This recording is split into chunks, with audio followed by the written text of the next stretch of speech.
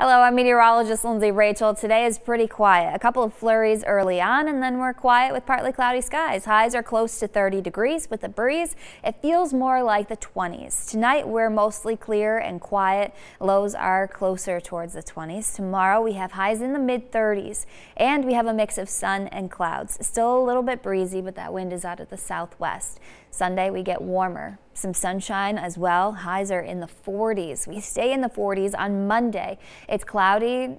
We have some rain and some snow showers coming in for Tuesday. It's still mild, but it does turn colder, especially as we head towards the middle of next week. Some rain and snow showers possible on Monday. Highs are near 40 degrees. The second half of next week is looking much colder than the start, and then next weekend is looking much more wintry than this weekend, so get out and enjoy.